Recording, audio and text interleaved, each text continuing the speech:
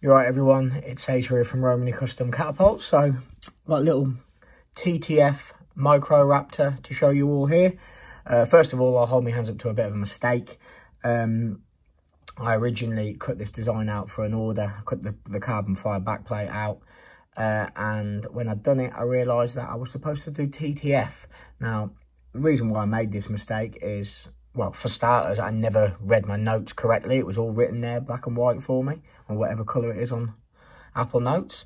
And it's mainly because I associate a Utahraptor, which is what you see before you, as a TTF build. I mean, I always think pinch grip suits TTF better than brace grip does. That's the whole reason I made the pinch grip frame in the first place. But either way, it's a TTF Utahraptor. I changed it a little bit from the original order, and now the original order has changed a little bit as well. So neither this build or the build that's going to the customer are going to look anything like the original order. So, but he's happy, I'm happy.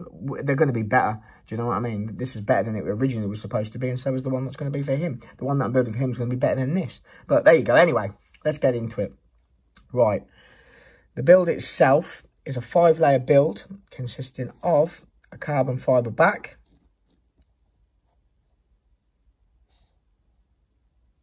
as you can see in my new photography box. It looks pretty cool. Then we've got 2 layers of 4mm tough knot, a 1/2mm layer of black G10 and a white split face, and I've used the carbon fibre on its side for the split. You know me, I'm not afraid of close-ups. Now, I didn't drill the pins all the way through. Reason being for that is I think with this stripe and then a pin there and a pin there, it would have looked overly fussy. It would have looked awkward. I mean, I've done it before on other builds, but for this particular build, it just struck me as a no-no. So I drilled the pins 3/4 of the way through. As you can see, there's pins there at the top. Just the 2. There was no need for a centre one. But I'm really happy with it. It's come out really well. About 14.5mm overall thickness. Always get away with a bit thicker Utah than Velociraptor because pinch grip suits a little bit thicker. It's 85mm on the outer width, 24mm tips, and she is a right-hand hold.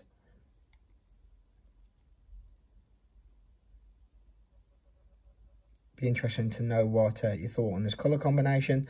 I could have gone with a different colour on the front, and I was going to, but I spoke to a friend of mine and he suggested white, and I went with his suggestion, so it was the right thing to do. I think it looks funky fresh. All the colours tie in nicely.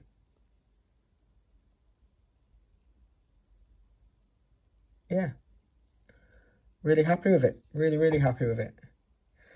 Slanted tips, optics bang in the middle where it should be.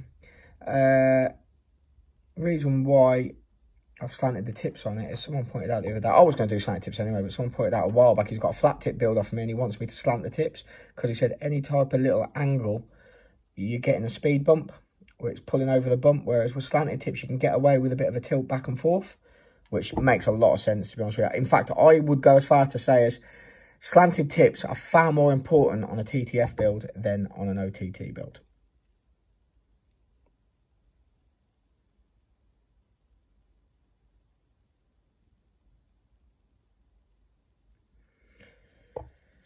I'll give you a good look around it so you get the drift.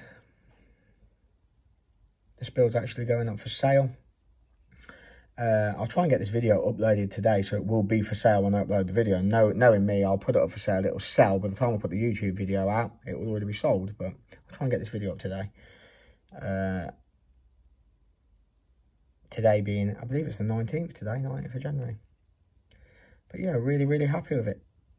Like I say, 85mm outer width, 24mm tips, right hand hold, adolescent in size, Utahraptor. That's a lot of fucking stuff to talk about for a catapult.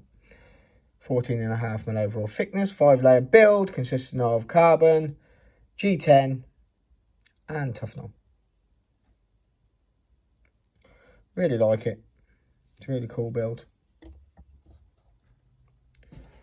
Little key ring. I must sand down the edges of the press that I'm using. Stop them little corners. I don't know, they kind of look kind of cool. They focus the badge in, but I don't know. This leather is supposed to be, it's veg tan.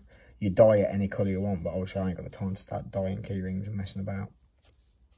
I suppose someone else could. So there you have it. Another build out the way. Many, many more to come. I hope you all have a cracking day. Cheers all and thanks for watching.